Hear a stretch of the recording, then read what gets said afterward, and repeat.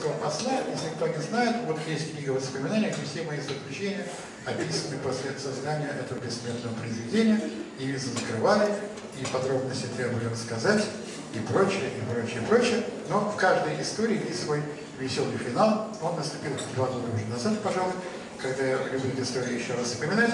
Тогда на моем концерте вот здесь, в Москве, в театре школы современной пьесы, на сцену поднялся. Кстати, есть такой вот, тут DVD, даже есть такой этот момент запечатлен. Совершенно черный человек, значит, в протокольном фраке с бабочкой, держа в руках огромный там-там, и на хорошем русском языке сказал, что по поручению происходительства чрезвычайного полномочного посла Республики Сенегал в России господин такого-то, он имеет честь вручить господину Городницкому там знак уважения за то, что в России за всю историю впервые наконец написали песню о Республике Сенегал. Ну вот, я был совершенно потрясен.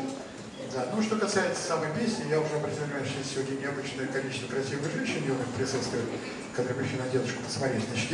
Значит, поэтому приношу извинения, что такой старый запредельно пенсионного возраста человек поет эротическую песню, но два обстоятельства. Во-первых, действие происходило в 70-м году, 39 лет назад, я вот чуть помоложе.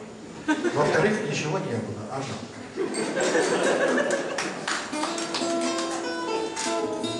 В моем возрасте уже надо жалеть не о том, что было, а о том, чего не было. А мне не тали, ценятся и не гали, одни поля, родные небеса. А в Сенегале, братцы, в Сенегале, я такие не видел чудеса. Ох, не слабы, братцы, ох, не слабы, плеск волны, мерцание весла, хор, крокодилы, пальмы, бабы и жена французского посла. Крокодилы, пальмы, бабы и жена французского посла. Мой французский я не понимаю, и она по-русски нифига. Но как высоко грудь ногая, как нога, высокая нога, не нужны теперь другие бабы.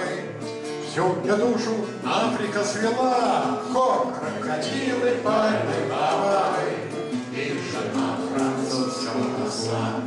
Крокодилы, пальмы, бабы и жена французского посла. Дорогие братья и сестрицы, что такое сделать со мной? А все мне сон один и тот же снится, широко экранный и цветной. И в жару, и в столбушку, и в ненастье все сжигает он меня до дна. В нем постель распахнутая настежь, и жена французского посла. В нем постель распахнутая настежь, и жена французского посла. Спасибо.